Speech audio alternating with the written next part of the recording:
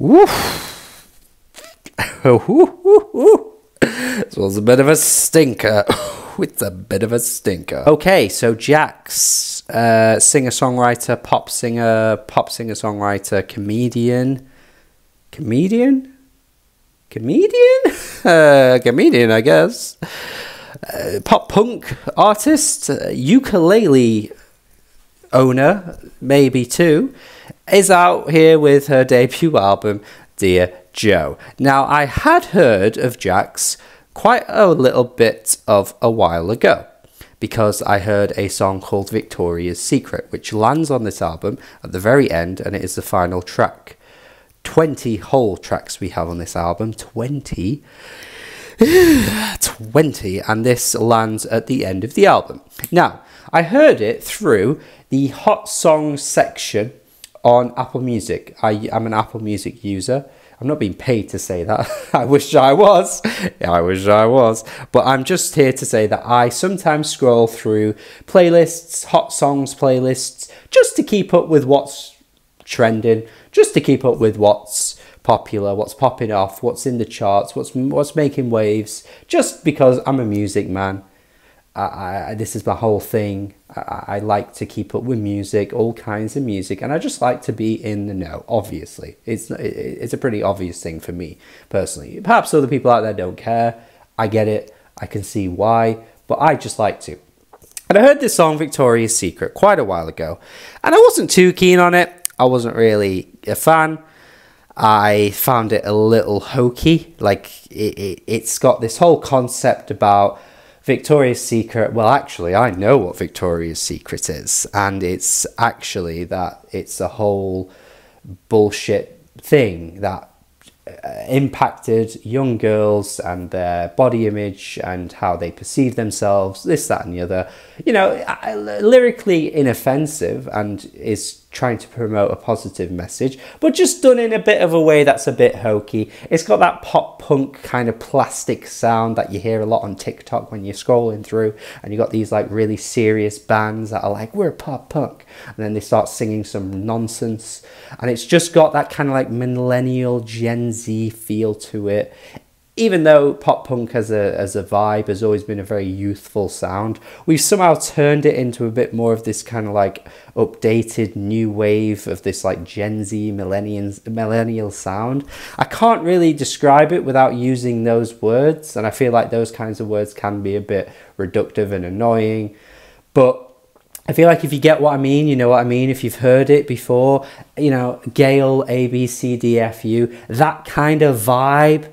I can only use like Gen Z and millennial to describe it because it's just got that whole vibe about it, and it's just really cringe, hokey. The song had that. I didn't hate it, but I wasn't a fan.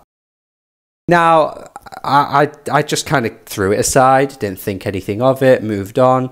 Never really listened to it again because obviously I didn't enjoy it, so why would I? Didn't think about Jax again, couldn't even remember her name, to be honest. And then, as it turns out, at the end of June, we've had a bit of a quiet period. We had a bit of a buzz at the start of June, but the past few weeks haven't had that many releases.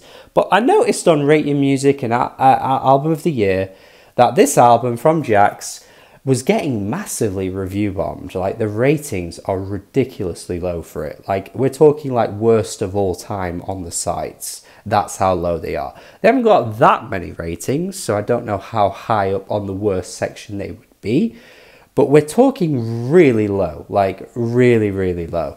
And I was pretty surprised. And I was like, okay, you know what? It's time to dive in, because I haven't had that many bad albums this year. I've not heard that many awful albums this year. Let's just see what this is all about. And lo and behold, it's the Victoria's Secret singer. And let me say right now, that ends up being one of the better songs on the album. Because as much as I don't like that song, and I'm very surprised to see it do so well, like it did, it's certified silver in the UK, it's certified gold in America. I barely even know like anyone that knows this song, to be honest. It's a very weird situation we got going on here with Jax, but people clearly liked it and listened to it, and it made it into the charts. I didn't like it, but it wasn't awful, and yet somehow the rest of the album gets worse than this.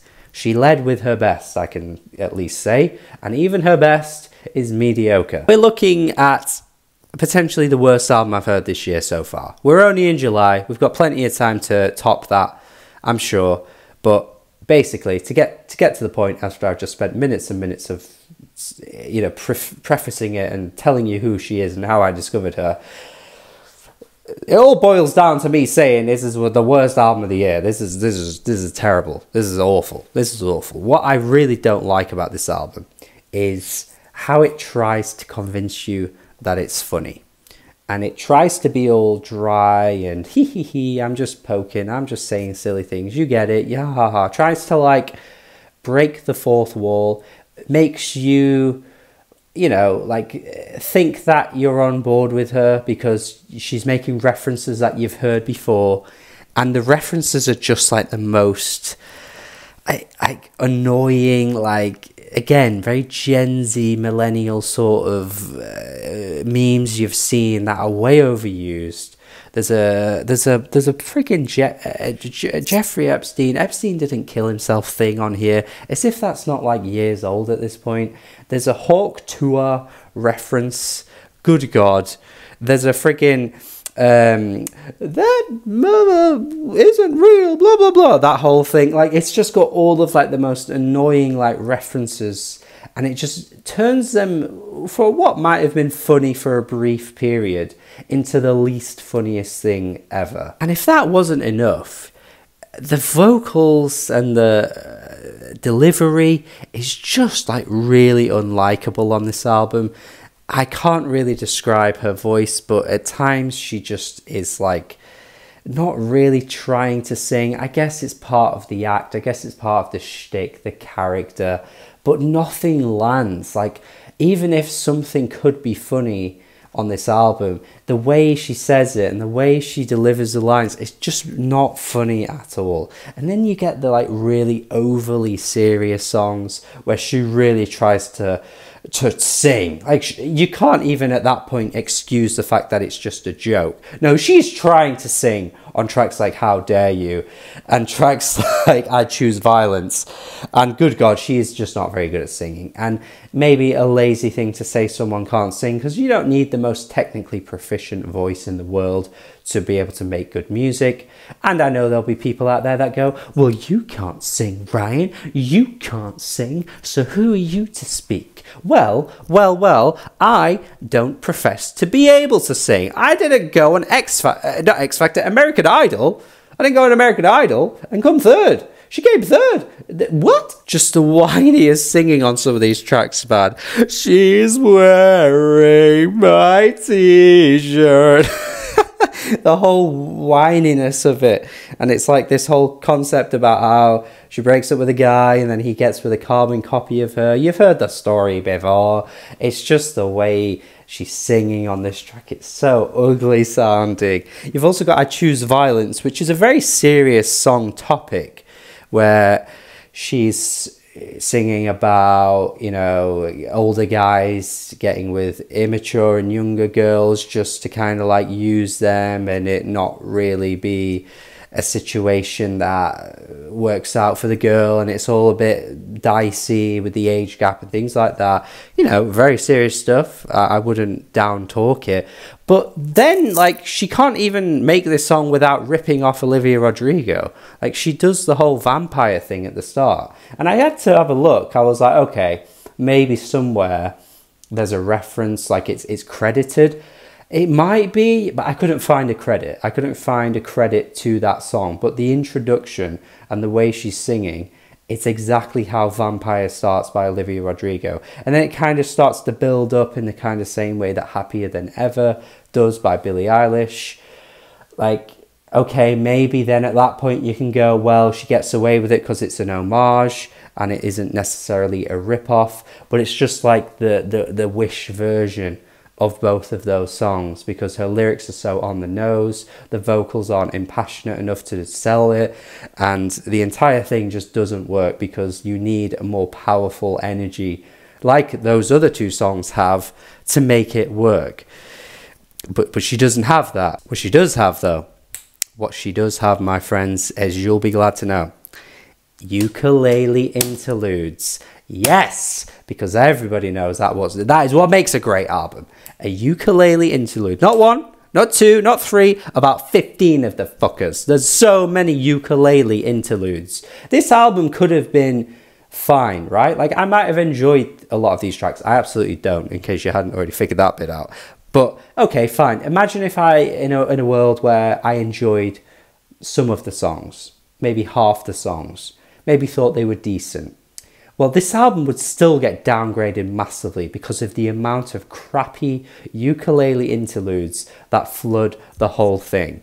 Why are there so many? And why are they so painfully unfunny? You've got this whole neuro-spicy is better than being bland. That's trying to like do the whole like neurotypical mindset brain thing and tries to be all like, oh, it's spicy actually, and it's better than being bland. And it goes into this like pop punk outro that makes absolutely no sense. You've got the Adam Sandler interlude where she just has this whole love letter to Adam Sandler. It's trying to be ironic. She says Adam Sandler has Riz. It's just like, oh, it makes it worse by hearing all of these like so obviously like copied internet meme comments, joke things, and she says it, and it's just the fact that this already sounds bad today. Imagine this in years to come, because you've got to be ahead of the curve here. Because I'm calling this the worst album of the year now, because I'm thinking of the future.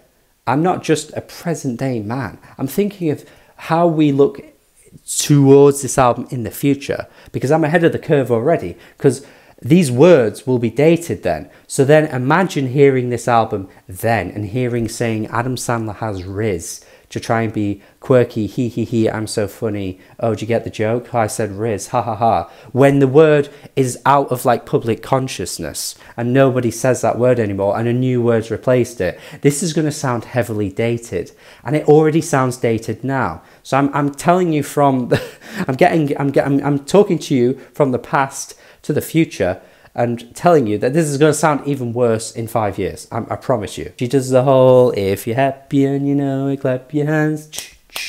But like, it's about having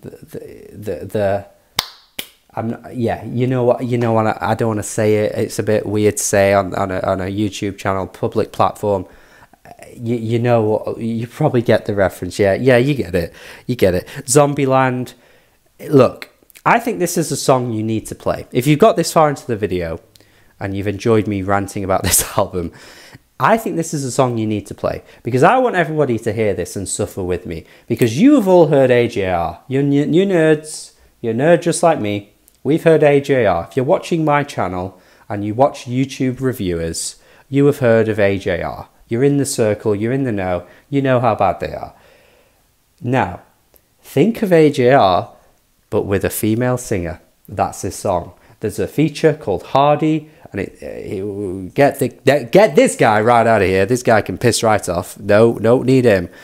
And you've got them two coming together over this really horrible instrumental, goofy references to Zombieland. It's just all like, ugh. Then there's Superbad later on. She's obviously trying to make like homages to these like early comedy films, probably from when she was a kid, a teenager-ish. I was that age when I saw those films too. I get it, fine, sure. But this is the one where she's like, oh, this is going to end super badly for you because you're with a guy that's really bad for you. And it's just like really bad. Everything about this, man, is just, ooh. If it doesn't get any more basic than that, because so many of these tracks have the most basic like rhyme patterns and references and just song concepts. A Song for Chelsea is kind of a letter to a young girl, being like, oh, you better be ready for the future. You're going to get all these bad monsters and bad bears and all these other animals. And, oh, it's just like, yeah, you got to look out for those. Yeah, okay. Just like turning the most serious topics into like the worst like songs you could imagine. It's just really hokey sounding. I can't think of any other word for it. It just all sounds really immature. The instrumentals are like really plain. It's hilarious that she was talking about being neuro-spicy, And yet the entire album's just super bland. Like, where's the spice? Look, without even hearing the album, I think with all the references I've made to really stupid memes and her attempting to try this comedy shtick that just isn't working out at all, you can imagine how bad this all sounds when it's like kind of over this like Playmobil type instrumentation. Like, it just all sounds really like cheap and tacky. The songs just don't really melodically please your ears. She isn't the best singer. She's intentionally not being that great of a singer at times. But then when she's trying, she's really not good. It's just like, ooh, the whole thing. Ooh, ooh. The ukulele, the amount of ukulele on here, my friends, it is not okay. We do not need this amount of ukulele. Just whipping it out after every other song for just some unfunny shtick that she throws in.